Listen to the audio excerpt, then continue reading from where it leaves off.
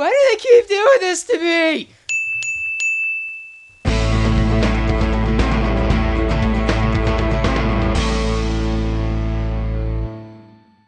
We got like 3 stories this week, and then like a bunch of rumors. Like, so many. It's crazy.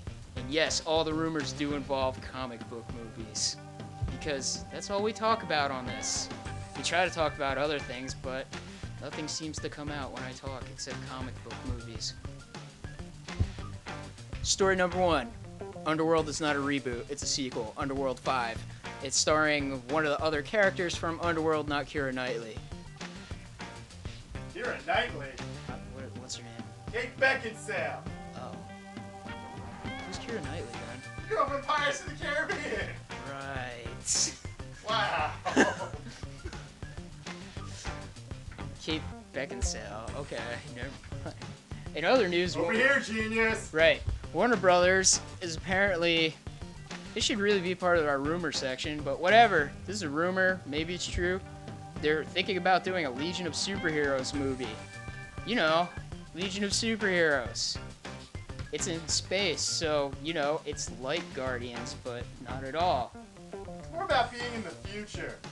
Oh, right. Bouncing Boy, Lightning Lad, and Saturn Girl? Wow, why do I remember that?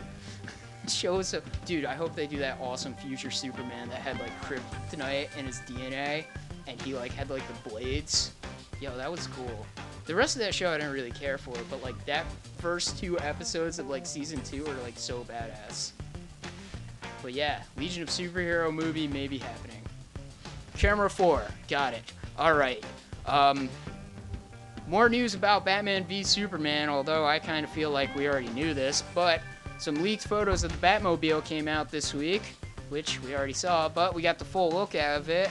And then we got an official photo of the Batmobile again, and it looked really cool. It has like a little machine gun thingy on the front, so Batman can kill people, I guess.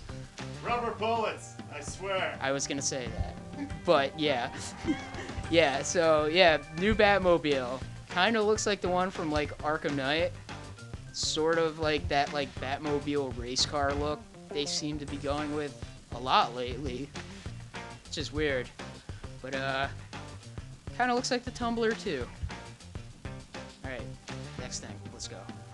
DC has announced another TV show for TNT, which will be a live action version of the Teen Titans called Titans, because it's edgy and dark.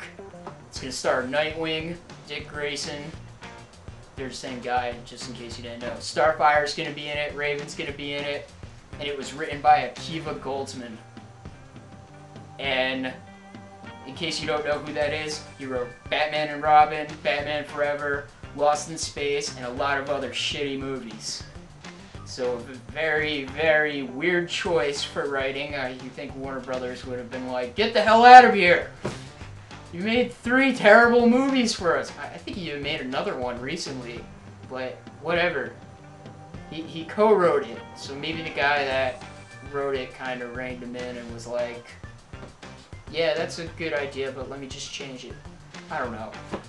I'm very skeptical about this show, but I will definitely tune in just because it's like live action Teen Titans. Alright, let's see what this is like.